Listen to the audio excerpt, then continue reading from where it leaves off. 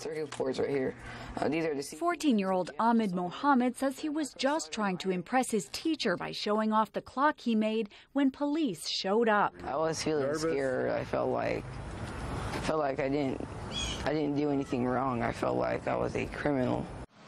Mohamed was arrested, accused of making a hoax bomb. He was later released with no charges filed.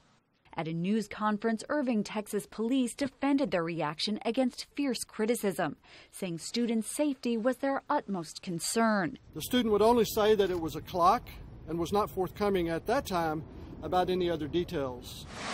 But fellow freshman Micaiah Morgan says Mohamed was known for his inventions. He built the radio out of cardboard, fixed the teacher's projector, he built the camera out of cardboard, he fixed my tablet. I mean, he's a real smart kid.